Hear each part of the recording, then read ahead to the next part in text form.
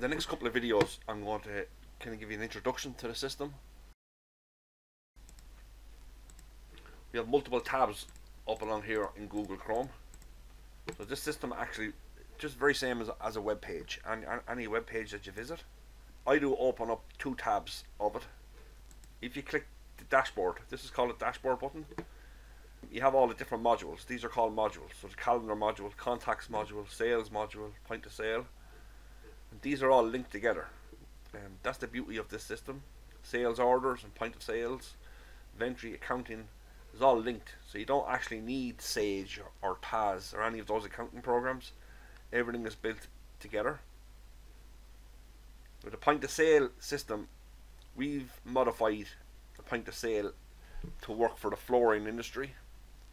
So it's not a traditional point of sale in the sense that you sell an item and you take money for it. The way we've changed it is from the point of sale, we generate a quotation from the point of sale, and we also generate a sales order, and then from a sales order we can generate an invoice. So we've changed the flow of the point of sale. The reason behind the point of sale is just to make everything quicker. So we can do stuff from the back end, which I call the back end would be, these are your sales orders here. These are all your sales orders.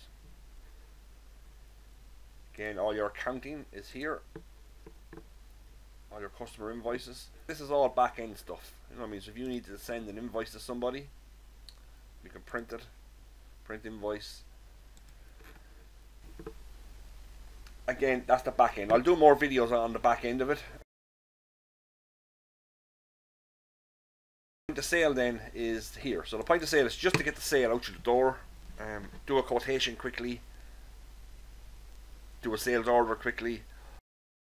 So it's just sales. It is exactly what it is. It's a point of sale. So basically that's what we're using the point of sale function for, sales, and then the back end. So I'd recommend opening two tabs. Again, if you're not sure how to open in two tabs, you can have multiple tabs open. Again, if you just click on the dashboard, again you have all these. You don't have to click on dashboard. If you leave the mouse over the icon, it will tell you, and after a while you'll actually know what each icon is. But if I right click on the sales and I click open in new tab, it just opens a new tab, and then we can click on point of sale, and you can leave your back end open there. Click on resume, and it opens up the point of sale. That's the basic gist of the dashboard. The introduction to opening up the system from the back end and opening up the point of sale. Again, you have all different cashiers. I will go through multiple videos. This is just to show you how to open up the program and your different modules and your dashboard. So again, click, this is your dashboard, and these are called modules. So each module is different. You can also access the modules down along here. You will mainly be working on your sales orders here and your quotations in the back end, and you also have your accounting invoices.